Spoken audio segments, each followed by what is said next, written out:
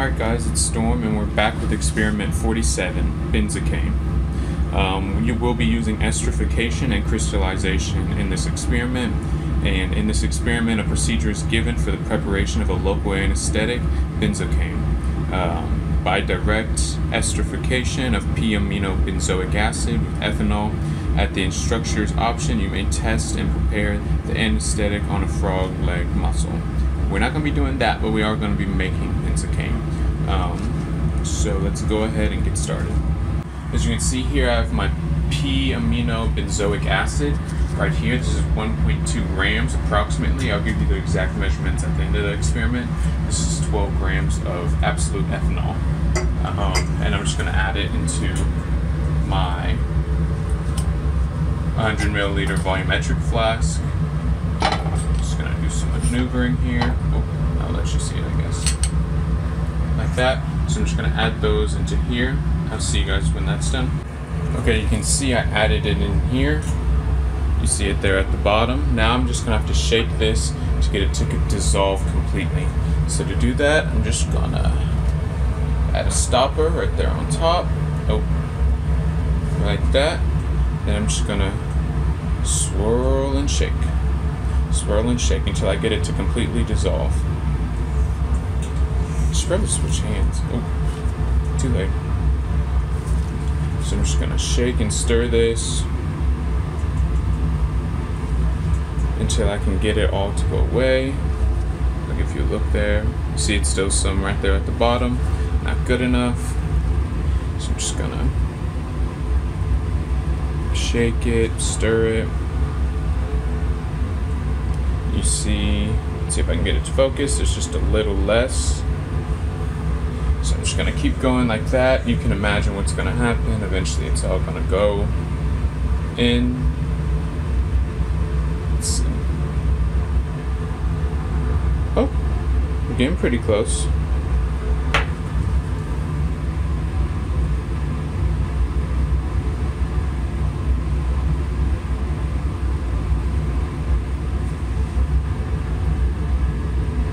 There's bubbles there, but very little solute. So maybe a couple more swirls.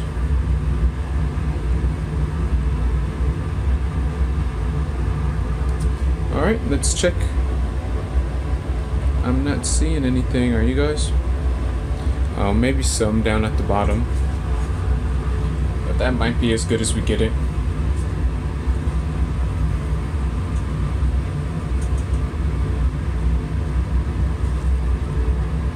I think that's as good as we're gonna get it. There we go. All right, on to the next step. All right, now I'm just gonna add 1 milliliter. Ooh, that's why you have these guys. Don't tell Dr. Nee. All right, now we're gonna add 1 milliliter of concentrated sulfuric acid. You can see that here. This stuff is no joke, guys. So be really careful, make sure you're wearing your gloves. We're going to do 20 drops, all right?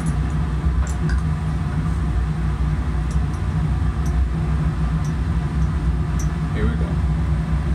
1, 2, 3, 4, 5, 6, 7, 8, 9, 10, 11, 12, 13, 14, 15, 16, 17, 18, 19, 20.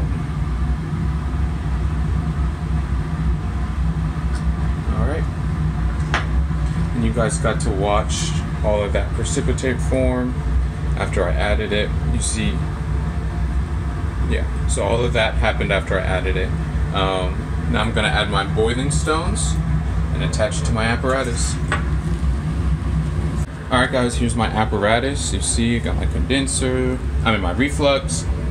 My boiling stones are in here with, the sulfuric acid, the absolute ethanol, and the p-aminobenzoic acid. So to get your apparatus started, I'm pretty sure I've showed you guys this before. I'm just going to lower that on to my mantle. You can see that there.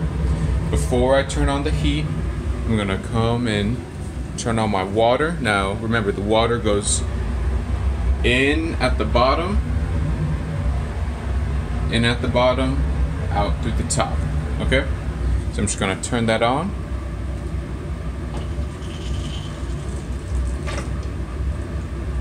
There we go. And I just want a nice steady ray.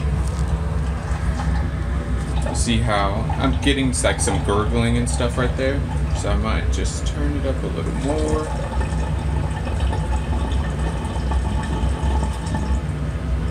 Perfect. I don't know if you guys can see, but it's coming out the back right there. Alright, so I have it going in the bottom, out to the top, got a constant steady stream. Now I'm gonna turn my heat on. You can see my heat here. I'm just gonna turn it about to 3, maybe 4. We'll go 5. Sorry, 4. 4, 5. You know what I'm saying. Okay, and now I'm just gonna let this reflux for a little while. Now remember, it's a gentle reflux. Maybe a drop every second would be fine. I'll let you know if I get there. I'm gonna do this for about an hour. Alright, here we are after about 30 minutes of refluxing, as the evidence suggests. There was some pretty bad bumping, you can see, along the sides. It looks like it's been splashing up.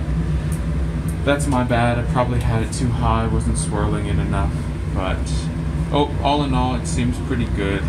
Let's see if I can stir it for you. See, it's all pretty much liquid right now, which is good. It's dissolved. Now I'm just trying to keep the heat on. I have it about a 6. I'm getting maybe a drop every 3-4 seconds, but I'm not sure how much I want. When I really turn the heat up, it'll really bump. So this is just what I chose to do. If your lab instructor tells you to do something different, do that. Alright guys, finished up. It's been about an hour now. I feel comfortable going ahead and stopping the heat and letting this cool to room temperature. So what I'm going to do is I'm just going to pull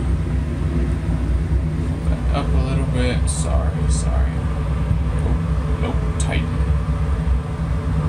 Alright, tighten down. I'm going to move my mantle. Just going to let that cool for a little while. Actually, just in case it falls, but it's pretty sturdy. I'm just going to let it set for, I don't know, 5-10 minutes, just letting it cool down, and then I'll get started with the next part.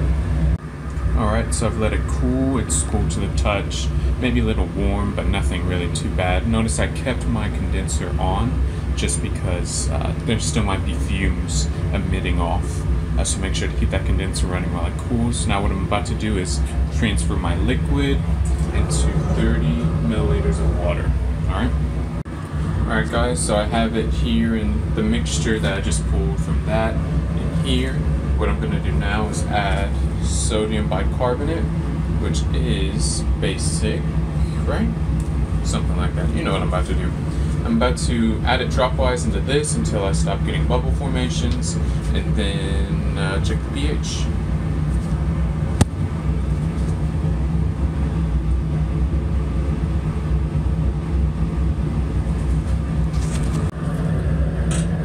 You can see I'm finishing up with the bubble formations right there. I'd say I've added about 1 milliliter. I might have to add 2. But just trying to get these bubbles to finish forming. I think you can see them there. Yep. Alright guys, so no more frothing. You can see. Looks like I got some, oops, come on, focus. See, I got some precipitate down there, which is good. I already wetted my opener funnel, and I'm just gonna add that gently.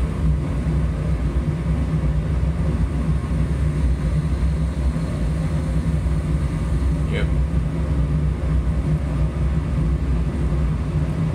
Just try to pull out. Yep, there we go. So you can see I have my filtrate down there. I have some crystals up here. Let's see if I can focus. Focus. Hello.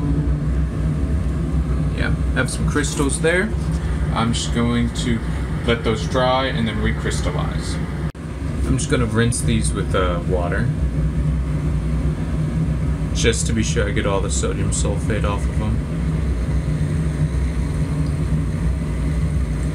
There we go.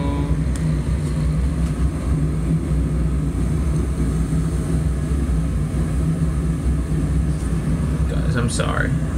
There we go. Now, hello. Alright, there's crystals in there. Take my word for it. Now I'm just going to let these dry. Alright guys, here's my product after I finish letting it dry. See, it looks pretty dry, kind of an off-white yellowish crystals. I think they're pretty pure. I'm gonna go ahead and weigh them out, and then I'm gonna get the melting point for you.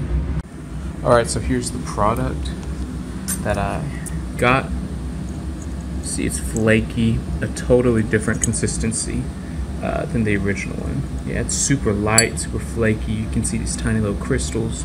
So I'm going to do a recrystallization on it using the hot methanol and hot water technique. Talked about technique 11. So I'm about to add it into there, dissolve it in some hot methanol, which I am warming up right now. And then I'm going to dissolve it completely with the least amount of methanol possible, and then add hot water to it until the precipitate comes out of it. And then I think I'm gonna use the Buckner funnel one more time. Alright, I got my product in there. Oh, I'll show you the weight and everything afterwards. I have them written down, but I'm just gonna finish the experiment and give you all the data. So I got it in my Erlenmeyer flask. Open sesame. Boom. Okay. Now what I'm gonna do, this is ethanol, that's water. I see I have about 95. These are pretty warm. I mean, not as warm as I'd like them to be, but it is what it is. I'm gonna add ethanol until it dissolves, add water to knock it out, and then Buckner funnel. Okay, I'm filling with my left hand. I'm gonna add ethanol. Oh, this is actually methanol. I apologize.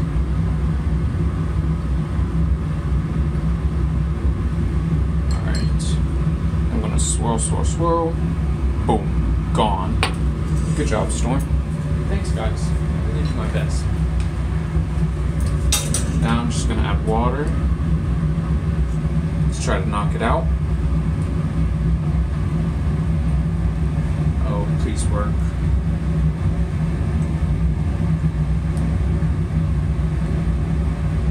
Guys. SOS. Anything? Oh, you can't see. Maybe something? Guys, this isn't good. This is not good.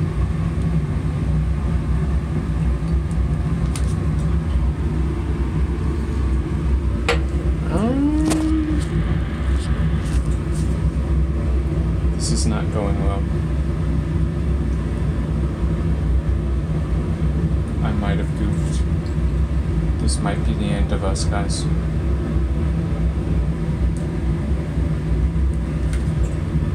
Something? Anything? You guys see anything?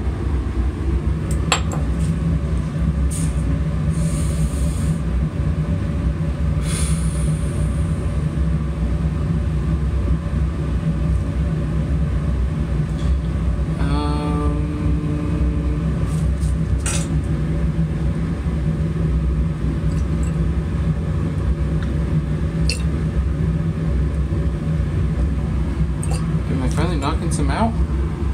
No? Give me a second, guys. Alright, guys, so this is not going the way I'd like it to. I think that's obvious. So this is what we're gonna do. I'm going to put this in the icebox and pray something happens. So wish me luck. Icebox. Our prayer. Get it nice and snug in there. We'll send up a prayer. Alright, see you guys in a couple minutes. Is it happening? Oh no. I'm not gonna lie. They had us in the first half. Look at that. Look at those crystals. I know y'all can't see, but trust me. We got some crystals. I thought it got me. I thought it finally got me. But I did it. I'm not saying I'm the best organic chemist in the world, but I did that. Alright, now that we've all celebrated, I know you guys were hanging on by a thread. You didn't have to wait 15 minutes. I did. But, yeah, you're welcome. I did that. Not to brag or anything, but that was me. So what we're about to do is just Buckner funnel these so we can get the crystals, and I want you guys to see my masterpiece. So we're gonna go ahead and do this.